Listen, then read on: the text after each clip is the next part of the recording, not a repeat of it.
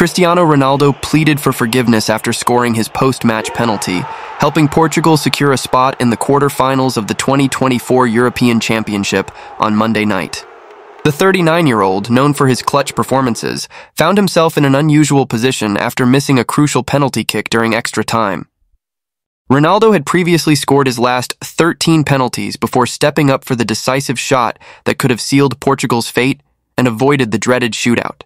However, Slovenian goalkeeper Jan Oblak broke that streak, diving the right way to save Ronaldo's effort in the most critical moment. Heartbroken by the miss, Ronaldo appeared on the verge of tears, feeling he had squandered a golden opportunity for his team as his teammates consoled him. However, when the penalty shootout commenced, Ronaldo showed immense courage, stepping up to take Portugal's first penalty kick.